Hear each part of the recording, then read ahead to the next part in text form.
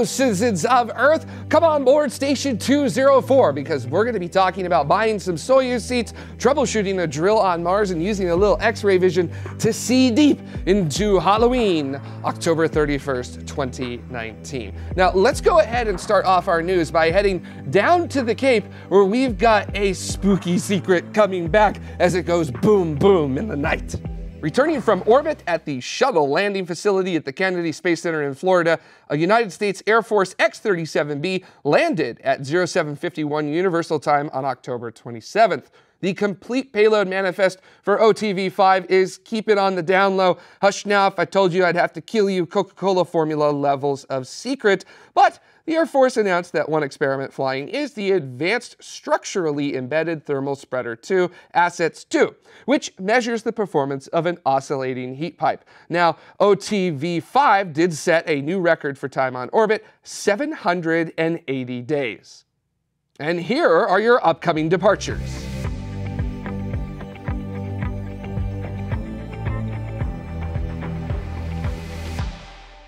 I love traveling, and a big part of that for me is how I make the journey to the destination. And for NASA right now, that is seats on a Soyuz. But with commercial crew schedules seemingly slipping more than a deer on ice, NASA has had to make a really tough call. $80 million a pop is what a Soyuz seat cost last time NASA purchased a few. Unsure if a discount is applied if you buy a dozen. The slip of schedule to the right of both SpaceX's Crew Dragon and Boeing's Starliner vehicles means that there's a real possibility that an American astronaut could miss out on going to the International Space Station. So, NASA has taken a few steps to prevent this.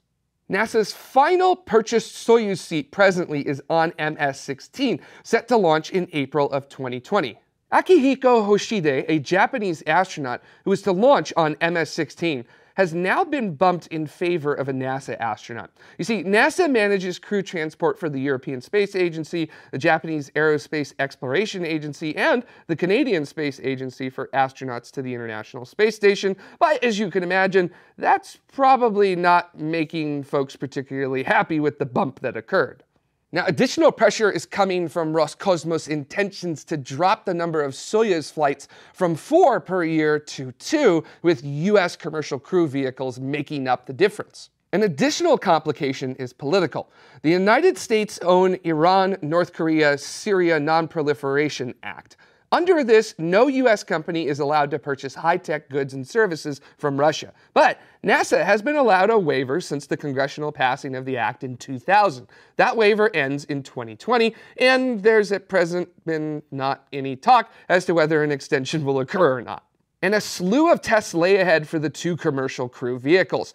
Timelines from both SpaceX and Boeing are aggressive, requiring nothing short of perfection in very complicated mission profiles that'll be analyzed with a fine-tooth comb.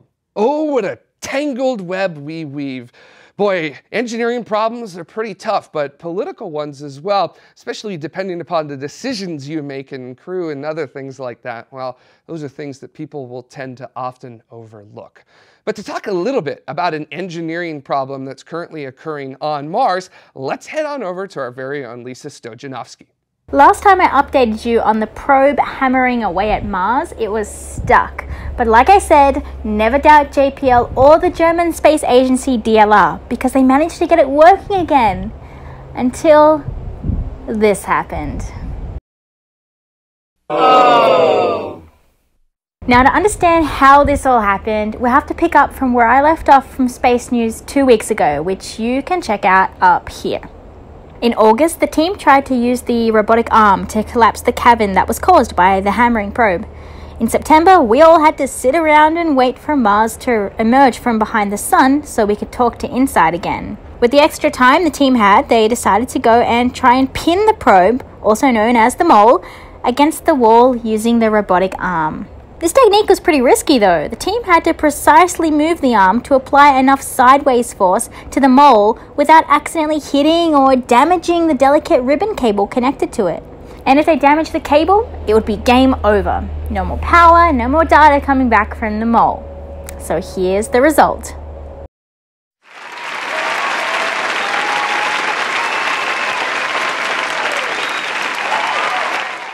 They continued to hammer down about 5 centimeters and then moved the scoop away. The mole had nearly sunk all the way into the ground, so the team wanted to make sure the scoop didn't accidentally swing over and hit the cable once the mole was fully submerged. The scoop then pushed on the ground to help apply force to the mole, and at some point, disaster struck. The team had seen this behavior under only one condition during testing, when the mole was tested at very low atmospheric pressure, like that on Mars. I can't believe it. We were doing so well. They had found a solution, and then this setback happens. But that just means it's time for all of us to put on our armchair engineering hats and think of a solution. So comment below if you think you've got an idea of how we could save the mole. Personally, I think we should just let it keep digging at an angle so that the weight of the regolith above it actually pushes down on the sides of the mole and gives it more friction to keep digging. But what do I know? I'm not an actual engineer. The real engineers at JPL and DLR are not giving up. First, they're going to move the scoop out of the way so they can get a clear camera view of what's going on. And whatever they do, they're going to make sure that they don't accidentally let the mole tip over out of the hole, because then it really would be game over. We're a pretty unique space news program in that we've actually got a real space weather report. And I don't really know anybody outside of Dr. Skov's own channel that actually does a space weather report. And it affects our everyday lives, whether you're aware of it or not. But our fleet of spacecraft that monitor the sun are starting to age, and they're really actually starting to show how quite old they are. But luckily, a collaborative effort is looking to refresh and replenish our ability to understand the sun. Solar Orbiter is a mission of the European Space Agency with major collaboration from NASA and other European member states. It's planned for launch at 0427 on February 6, 2020. And yes, I too find a solar mission being launched at night to be hilarious. The processing of Solar Orbiter accelerated recently, and it wasn't because it's behind schedule or it's having budget issues or there's a problem with an instrument on board. It's because of, and I'm not kidding about this, potential customs issues. Do you have anything to declare? Yeah, just this $1.4 billion highly specialized chunk of exotic metals that'll sample an incredibly harsh place. Although as of today, October 31st, 2019, we know that Brexit has been delayed, Solar Orbiter's shipping to the Kennedy Space Center was expedited, just in case Brexit went through and customs problems were going to occur. Solar Orbiter will be unique compared to other solar observation spacecraft of its kind. Its orbit's perihelion, the closest point to the sun, will be inside of Mercury's orbit, using several gravitational assists to do this. It'll also have a rather inclined or tilted orbit. This allows it to view the sun's poles, which is something we haven't done since the European Space Agency's Ulysses mission observed those areas in 2008. It'll carry a suite of instruments to study the solar wind, the sun's magnetic field, the solar atmosphere, and coronal mass ejections. Now, to tell us a little bit more about this, here is this week's space weather from our very own Dr. Tamitha Skov.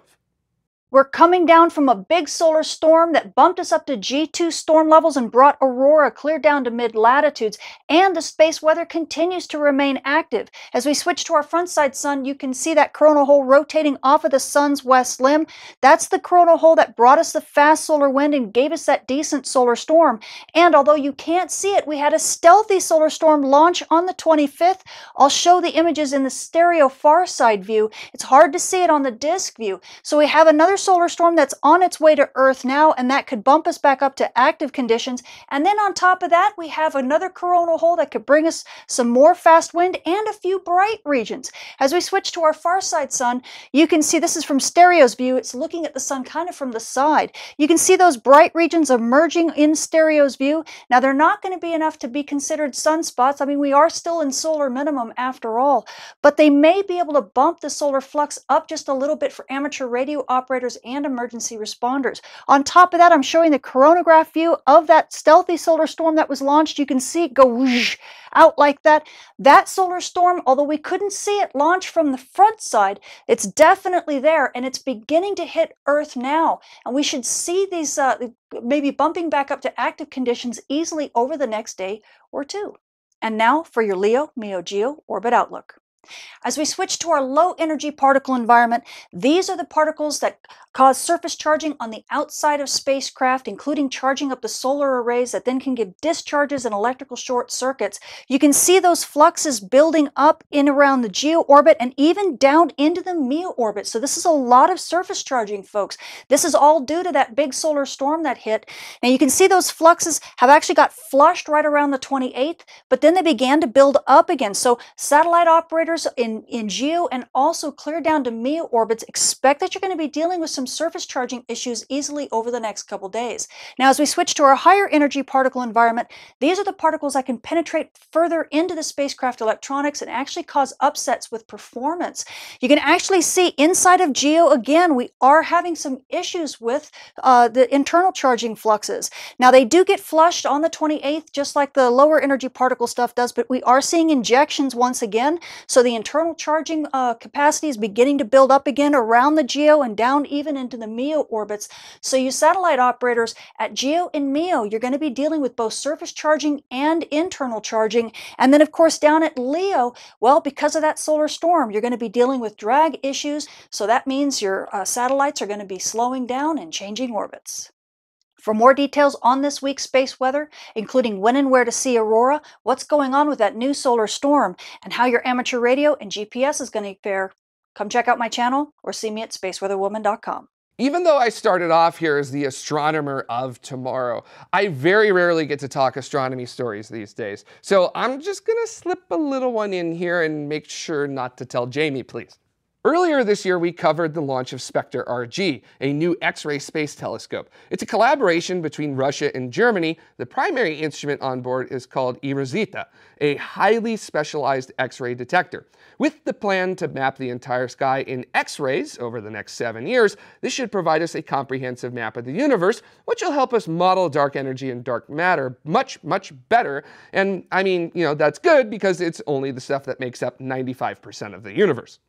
And when you look at the eROSITA instrument, it appears to be something that I'd expect to find a James Bond villain using. Yes, Mr. Bond, I do believe I will collect all these high-energy photons. During the commissioning phase, there were problems found with the electronic controls of the camera, but that's why you have those times built in, so that way you can troubleshoot problems. And with that troubleshooting over, the first light image is of the Large Magellanic Cloud, and it is stunning. Now, although this may not look sharp for what we're used to seeing with something like, say, Hubble, for X-ray light, this is laser focus. We're seeing a lot of supernovae remnants, which are the cosmic cookers for the elements that we're made out of. These wavelengths of light aren't visible to our eyes, and that's a real advantage of telescopes like this. We can cut through things like clouds of gas and dust and see things that otherwise would be completely missed, and we learn more from what's invisible to us. And of course, don't forget that we've got our live shows every Saturday at 1800 UTC, and this upcoming Saturday, November 2nd, we've got a pretty interesting guest. Dr. Matt Richardson of the University of Tokyo and the Japanese Aerospace Exploration Agency is going to come on to talk reusable rocket engines. Now, Matt recently graduated with a PhD in aerospace engineering, where he tested ways to extend the lifetime and reduce refurbishment costs of liquid-fueled rocket engines. So if you're a big fan of reusability, you are definitely going to want to tune into this one and maybe tune into it multiple times. And of course, we want to give a huge shout out to all of our citizens of tomorrow. Without your help, we wouldn't be able to make any of this possible. No news, no interview, no letting off steam shows. So if you got something from us and would like to give something back, you can head on over to youtube.com/TMRO/join, and you can also head over to community.tmro.tv to find other ways to help as well. As always, hitting that subscribe and notification button, liking, sharing, and getting us in front of as many of your friends as possible helps us pursue the core of our mission to get everyone excited about space. So from this big fruit, thank you so much for watching Space News. Until the next one, keep exploring.